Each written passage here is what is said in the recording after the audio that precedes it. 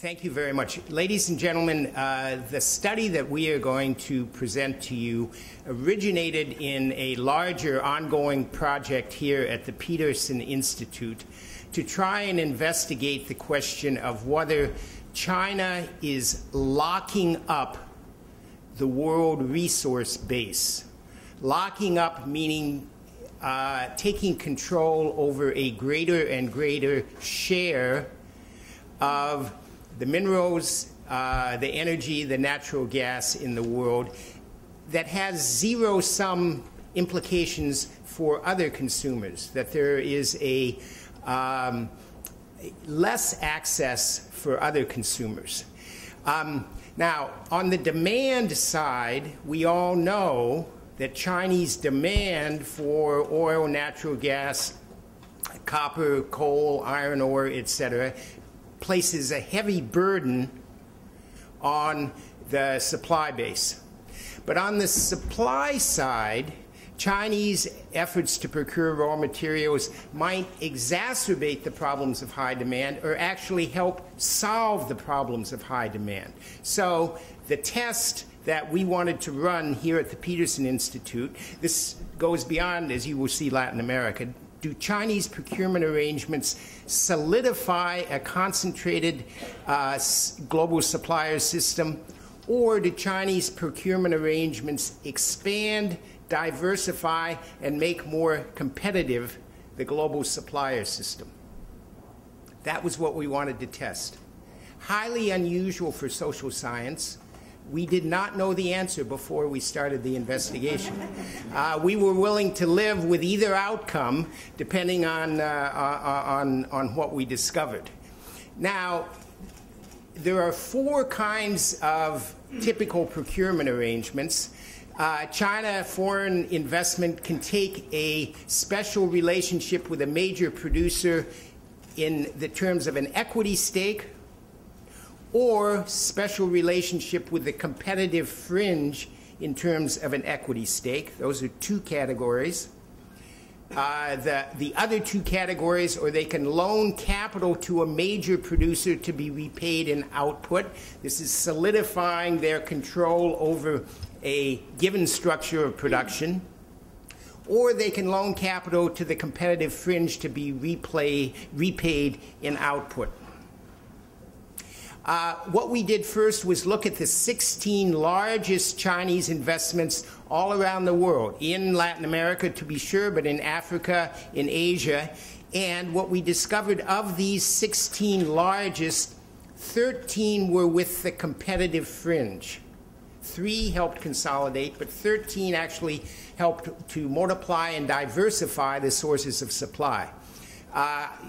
I checked for selection bias, so I then looked at 5 smaller Chinese investments to see if maybe we were off course. But 4 of these 5 also helped to make the supply base more competitive and more diverse. Then in this study, which you have, we looked at,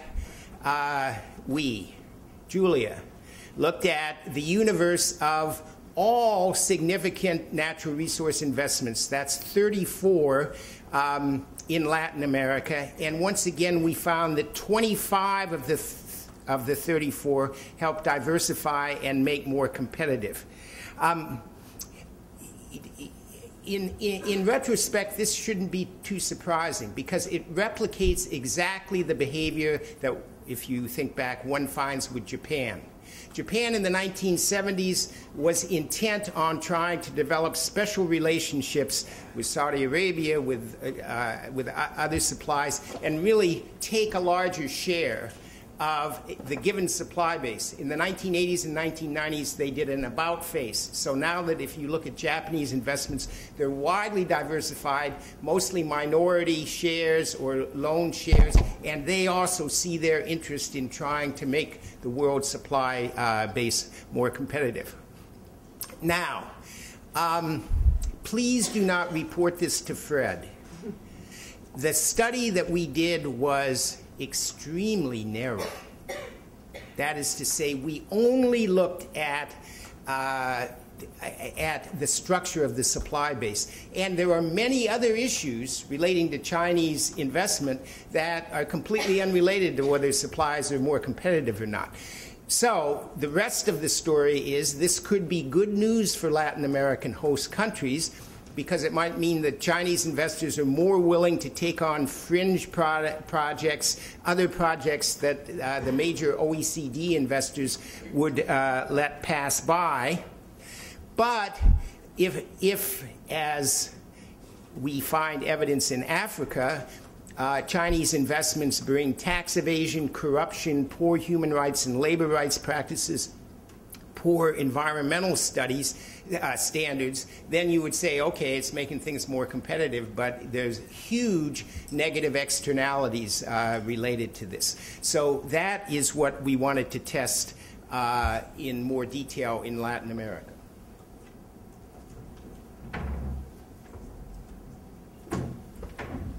So to do that, we did our first case study was in the natural resources industry, and this shows why natural resources was an obvious industry to pick. 69% of Chinese FDI in Latin America over the period 2003 to 2011 is in natural resources.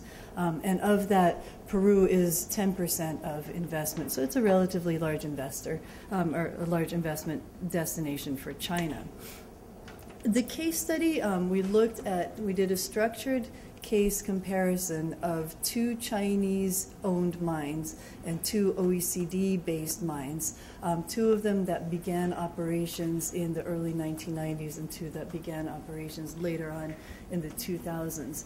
I don't have time to go through all of the elements that we studied, because I think I have about 2 more minutes in my presentation. But you can find them in Appendix 3 of the paper. And what we basically found was that, well, the cases, just to tell you a little bit about the cases, the Shugang Hierro Peru was the first Chinese privatization in Peru, or the first Chinese investment in Peru. It was also the first mine that was privatized under the Fujimori regime. Chinalco, the second case, is a large Chinese investment that will begin operations. It's undertaken the preliminary investment exploration and is starting to build up. The mine is scheduled to start operations this year. Yanacocha is a joint venture between an American company, a Peruvian company, and it has 5% financing from the International Finance Corporation. The Antamina mine is an OECD-based mine owned by a consortium of U.S. and Japanese and European companies that started operations in 2001. So of our mines, the 3 latter ones, the Chinalco, Yanacocha, and Antamina, are listed on international stock exchanges, depend on external financing. Shugang Hierro Peru does not. In terms of the performance, we found that the Shugang Hierro Peru has been subject to fines for lack of transparency, for bad labor relations, for environmental issues in both of the periods. Yanacocha started out in the early period with some labor and environmental issues. Antamina has been seen as sort of the platinum standard of corporate social responsibility in the mining sector. And looking at these issues, we found 3 trends that influence the behavior of mines in both classes generally in Peru. One was the changes in international standards. And so during the period that we looked at, which was from 1990 to 2010, 2011, a couple of key elements took place. One was the coming into being of the Extractive Industries Transparency Initiative, the EITI, which sets international standards for reporting for anti-corrupt practices, for the auditing of payments by resource extracting companies. And so companies that are members of the EITI are subject to some pretty stringent requirements. The International Council on Mining and Metals, the ICMM, was also set up during this time. This is dedicated to improving sustainable development performance. And domestically within Peru, a number of organizations have sprung up, many of them bolstered by international NGOs that have increasingly monitored behavior in the international resources sector.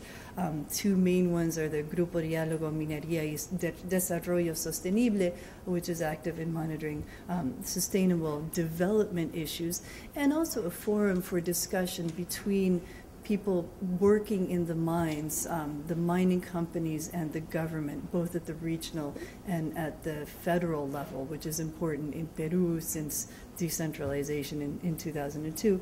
And also the Grupo Propuesta Ciudadana, which ranks companies by transparency and has a very large presence in this. In terms of Peru itself, there have also been changes in the way that Peru regulates behavior by mining companies. A couple of the major initiatives are the Canon Minero, which requires companies, which takes a certain percentage of firm revenue and distributes it to the locally affected population. In 2006, a corporate social responsibility program was made into law, under which companies are required to collaborate and to dialogue with the people in the locally affected populations.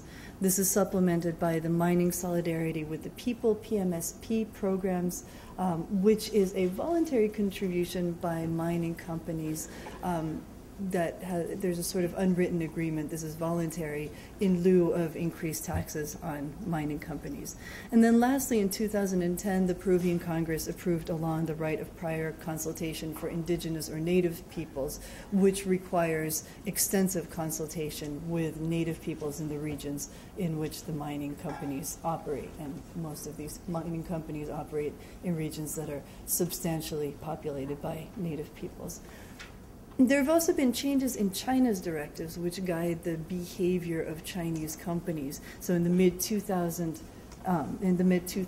domestic standards on environmental and labor relations have become a little bit more stringent. And in 2007, importantly for one of the companies in our sample, the China Exim Bank issued some guidelines for environmental and social impact assessment for companies that are subject to the Exim Bank's loan project. So all of these influence the behavior of the companies. And so there is reason to suspect that the Chinalco investment will be very different than the Shogang. The Shogang is not subject to international stakeholders because they have their own financing. They're not subject to the Chinese Exim Bank directives. They're not a member of the EITI.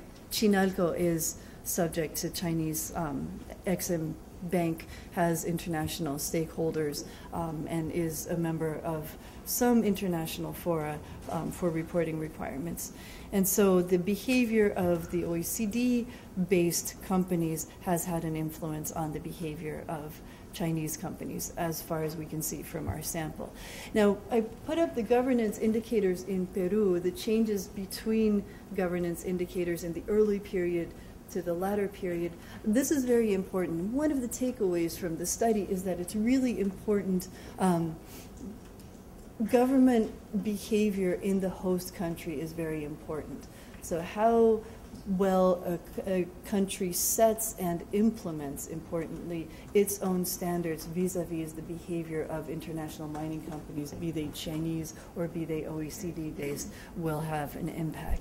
And so the governance indicators, voice and accountability has gone up. This is significant in the participation of the NGOs, which serve as a very good monitoring capacity for the industry. Political stability, the regulatory quality and the rule of law, control of corruption, all of these are very important. And so if you have a weak institutional and government capacity, then that makes it more likely that companies will behave badly.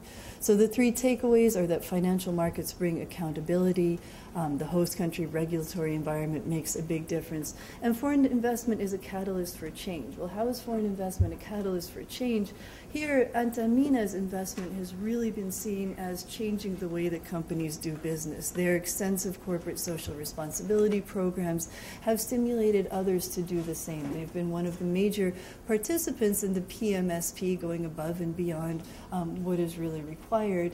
And the type of programs that they've instituted have been designed in a way to compensate for the changes in technology that make it more difficult for local populations to get jobs in the mining companies. And so instead, they've implemented training programs, educational programs, and other programs that are aimed to helping the local populations be able to get gainful employment in other ways.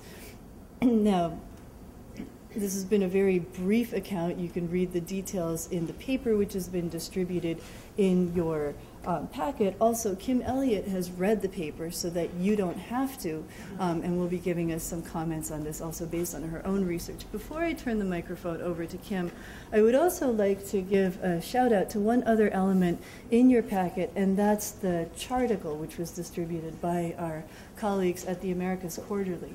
Ambassador McClarty mentioned a lot of figures on China-U.S., China-Latin America relations. This is a wonderful place to go for some excellent sound bites and some more in-depth analysis on China-Latin America relations. So I encourage all of you to take a look at this, and when you do, you'll be so excited that you'll want to buy a copy of Americas Quarterly, which is available out front. And so now I will, with some trepidation, hand it over to Kim for comments on it.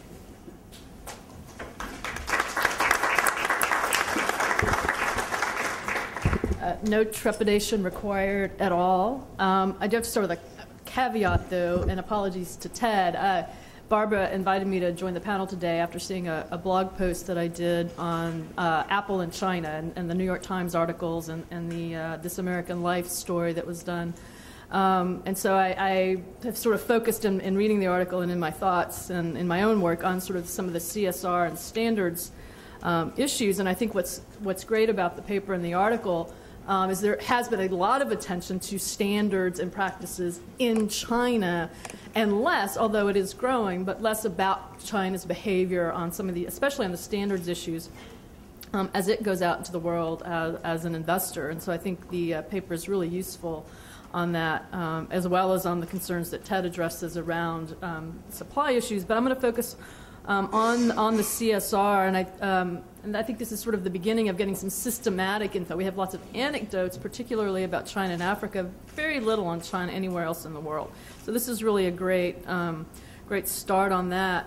And what I thought I'd do just very quickly is to just talk a little bit about sort of from the perspective of the host government, sort of how would they want to think about these issues and their responses. And then secondly, sort of what are the incentives for foreign investors, expanding on the last part of Barbara's presentation there, the incentives to behave internationally.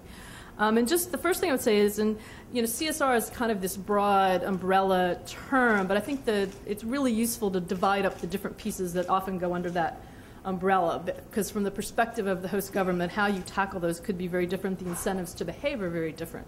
And so philanthropy also often gets thrown under that umbrella, and I would sort of put that aside, right? That philanthropy's fine, that can do good things, but it doesn't change fundamentally how the company behaves. And so I think that's a little bit, they can do whatever they want in philanthropy, but I think, that's not necessarily a major concern.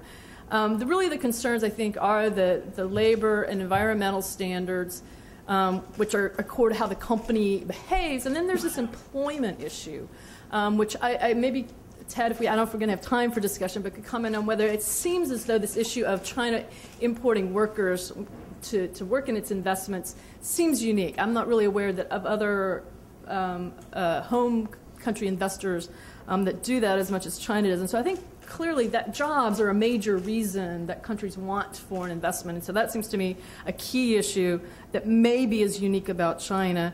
And then the other two, labor and environment, also often get lumped together. Again, I think those need to be disaggregated because the incentives around how companies respond to labor and environment regulations and standards are very different often. So just to sort of lay that out as you know, the heading, and then, so what are the incentives to behave? And some of these are in the paper, and I think generally they fall under sort of 4 categories.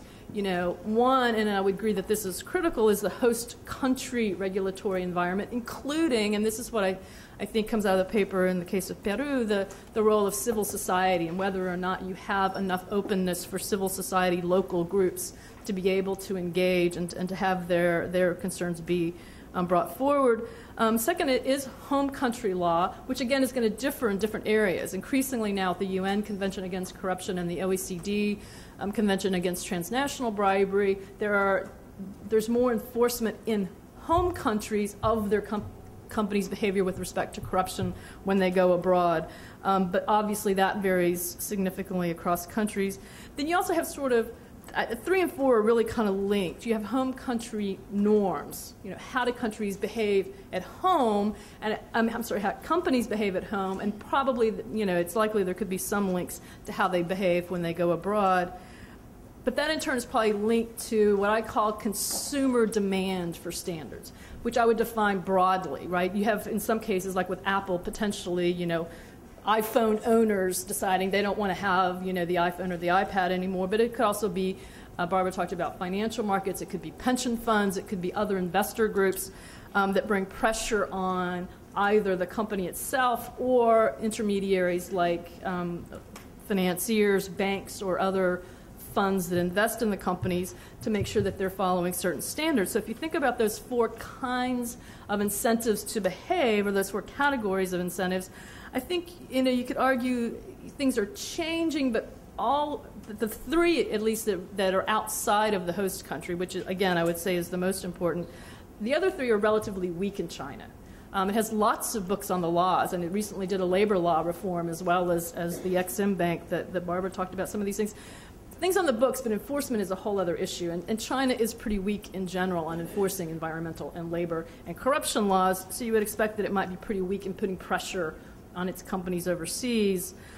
Similarly, sort of the same thing. I mean, that relates to the norms. And then finally, with consumer demand, there I think you can also divide it into, is what the foreign investor is producing, or in the case of mining, extracting, is it for local demand? Is it going to be exported back home, or is it going to be exported back to third markets? And that in turn, I think, will shape then what's the role of the consumer demand. In China, there's enough consumer demand or growing consumer demand in China to fix their own labor and environmental and other regulations. There may not be enough sort of attention to what's going on in other countries when those commodities, especially when they're inputs into a final product, they're not the final product themselves. It's much harder to bring that consumer demand to bear. So that's just a few thoughts on what I think is a really excellent paper. And again, apologies to Ted for not having comments on his, but it's great. And thanks very much.